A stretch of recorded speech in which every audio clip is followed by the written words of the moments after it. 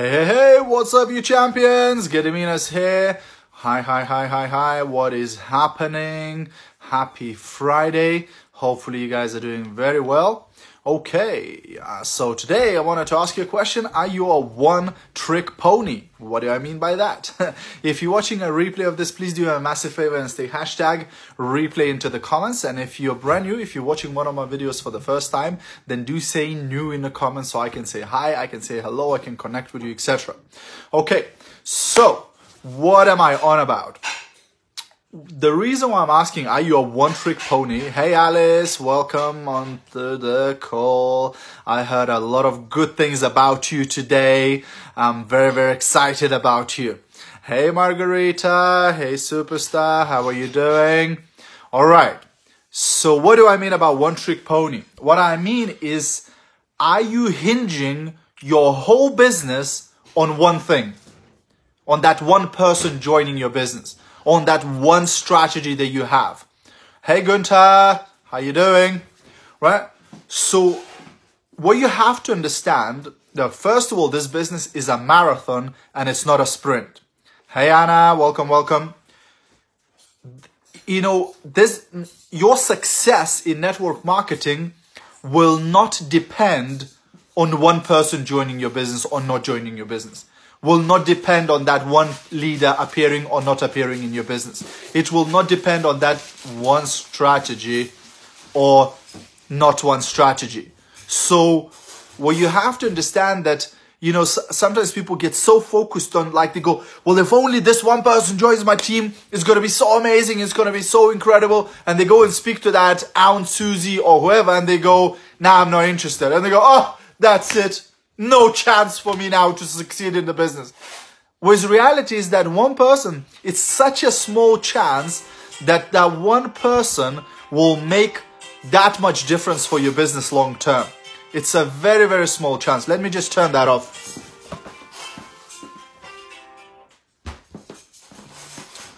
So the idea is that no one person will make such a big difference in your business. Some people will join, some people won't. Some people will do something, some people won't. But the idea is that the consistent action, the consistent recruitment, the consistent bringing of people over the long term, that's what's going to make the biggest difference in your business. Hey Neringa, hey Rina, hey Hamad, hey Renata. Hope you guys are awesome, right? So that's what you want to focus on. Don't focus on that one person. Don't get addicted to that outcome that, oh, this person when they join my business is going to be incredible, right? I used to be like that. At the beginning, you know, somebody like would join my business and they would say all the right things like, yeah, I'm going to recruit, you know, 1,000 people, etc. And I would go, oh my gosh, it's going to be so incredible. And when that person doesn't do anything, I'd go, oh, they said they're going to do it and they're not doing, etc. Right? So I'd be, you know, depressed and everything. Now I'm taking everything with a pinch of salt. So when somebody joins my team and goes, oh my gosh, I'm going to recruit half of Africa and I'm going to open this new region, I'm going to do that, etc. I go, awesome. Sounds great.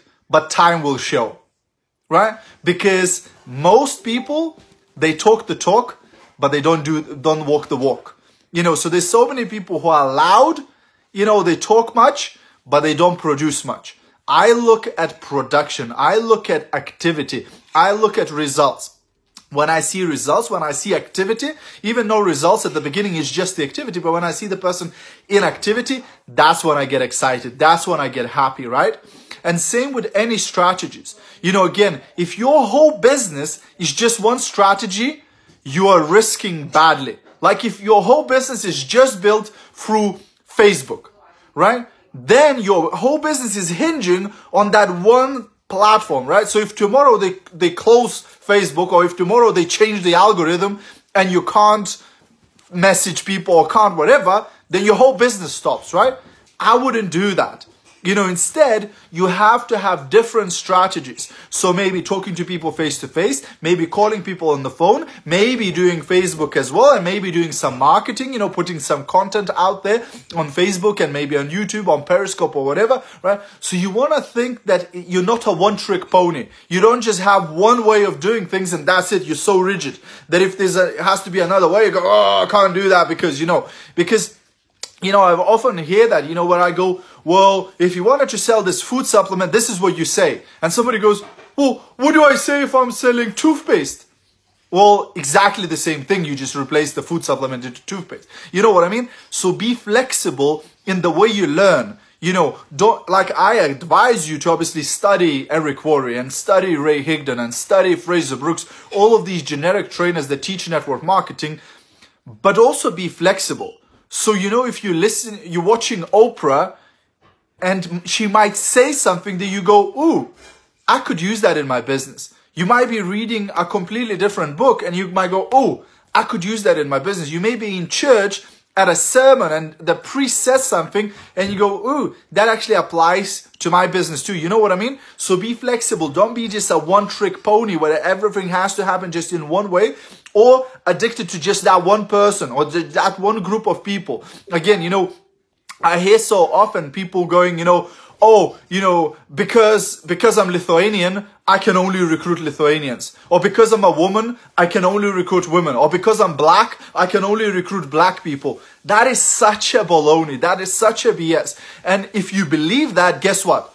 It'll become a self-fulfilling prophecy. So then you will only be able to recruit because you made that decision in your head. But actually, it doesn't matter. You know, I used to work with a guy, I remember, selling products, and I remember we arrive at the door, you know, to do a presentation for these people. And we arrive at the door and he goes, oh, we're not going to sell anything here. And I go, what do you mean? Why? Like, we haven't even gone in a house yet. And he goes, they got red door. They never buy when they have red door. I go, you what? Right? But because he had that decision, he had that mindset, guess what would happen every time he goes in a house with the red door? He wouldn't sell anything because you already made that decision, right? So exactly the same way, you might have those decisions that, oh, you know, I cannot recruit, you know, white or black or green or blue people, or I cannot recruit men or women, or I cannot recruit young or old people, or whatever, because of whatever preconceptions you have. But I tell you, it's not true. It is not true. If you're young, you can recruit old people. If you're white, you can recruit black people. If you're black, you can recruit white people. If you know, English, you can recruit Eastern Europeans. If you're Eastern European, you can recruit English. It doesn't really matter. It's just your mindset. If you believe it, it becomes true for you. You know, when I first started, I was doing pretty well face-to-face, belly-to-belly recruiting people. But I had a mindset that because of my Eastern European accent, that if I call leads, they would not listen to me, they wouldn't join my business. And guess what would happen? I'd call leads and nobody would join my business.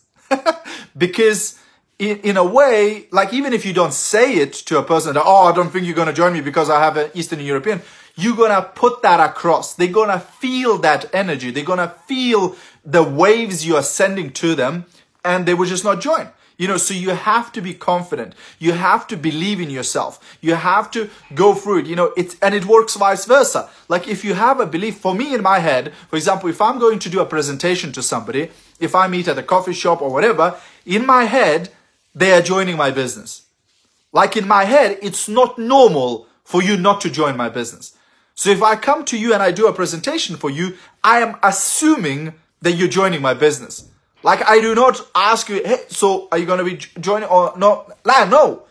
I come with a mindset that it's such a great thing what I have. It's amazing opportunity that there's no way you're not going to join. Now, I'm not going to pressurize you. I'm not going to put you whatever under pressure, but I will assume my whole language will say, well, things like, well, when you join our team, this is what you're going to get. And yeah, well, you know, we'll be going together to that training too.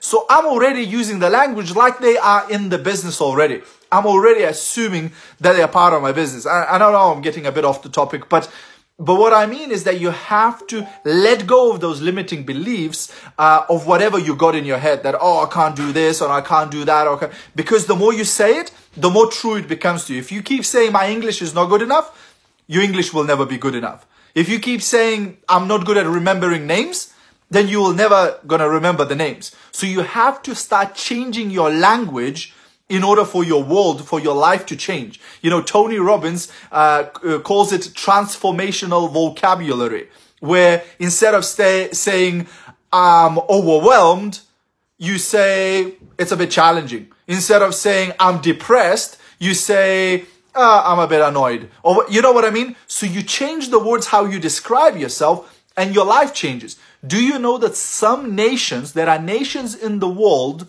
who do not have a word war in their dictionary? In their dictionary, in their language, there is no word to describe war. And guess what? They have never had war in that country. Because they don't have a word for it. So they would not have that emotion. They would not have that action because they don't even have the word for it, right? So what if you started changing the words that you use? Instead of saying, I can't, you say, how can I? Instead of saying, I don't know how, you say, how could I learn? You start replacing those negatives, those limiting words that are pushing you down into positive words and mindset that lifts you up, that makes you go and find the way. And you stop being a one-trick pony. Okay, guys? So that's my message for today. I hope you got some value from this. If you did, feel free to share it with other people. Maybe they will get some value too. And if you're already in network marketing and you'd like my 26 different ways how to find customers and sell more products, then head over to titaniumsuccess.co.uk/sales. Thank you very much, Margarita. You are an amazing superstar for sharing this. I appreciate you. Let's rock and roll, guys. Have an awesome evening. See you at the top. Bye for now.